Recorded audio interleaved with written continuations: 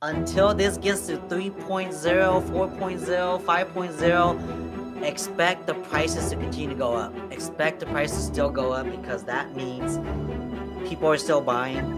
There's not enough homes for the buyers. So that's just going to be a supply and demand effect.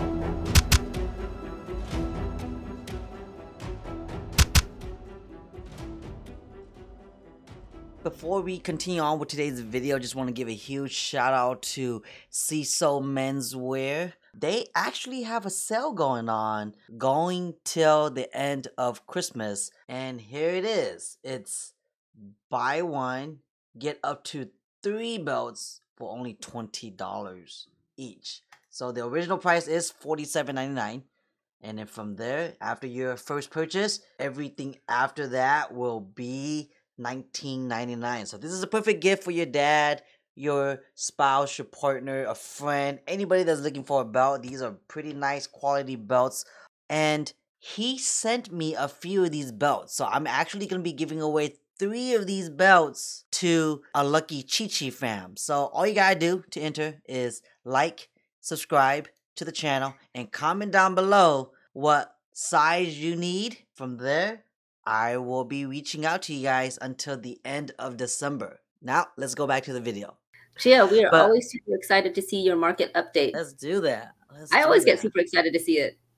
I know, because you never know what's going to happen, right? Within a week. Oh my goodness, yeah. All right, wow, look at the chart, Lisa. Can you see that? It's trending down. A little bit. Homes for sale is trending down. Damn. So less homes are on the market, huh, Chia?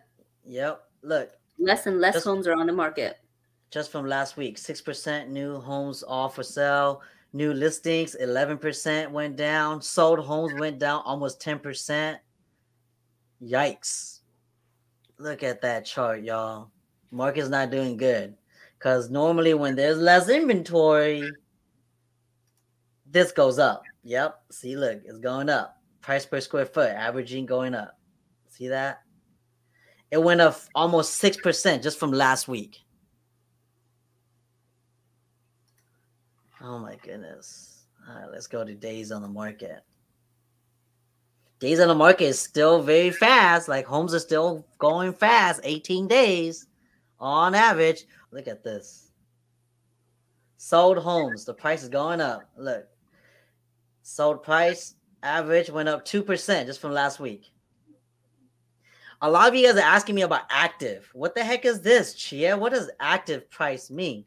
It means it's the home that a seller puts when it first hits the market.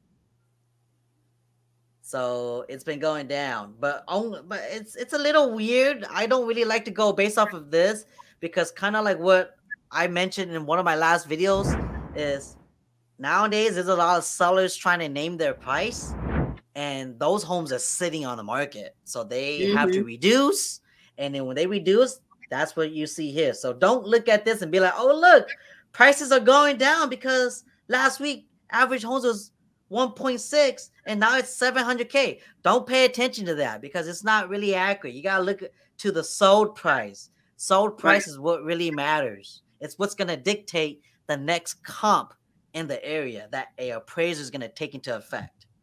Now, correct me if I'm wrong, okay, Chia? Because what I'm starting to see too is I'm starting to get more and more jumbo loans here in the Sacramento area. So I personally feel like when you're looking at the numbers, it doesn't take into effect that a lot of times when the average home prices, the last time was somewhere in the 600 range in the Elk Grove area is what I remember because I live in Elk Grove. So it's a number that I kind of remember that you said the last time, Chia.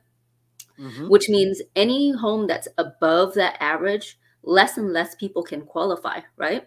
And if less and less people can qualify for those bigger homes that think that they are worth more than that in this area, that might be the situation where those homes are 800 plus and everything like that may see a little bit of a slowdown. That is exactly what it is. Going back to this is the month's worth of inventory. We got 0.8.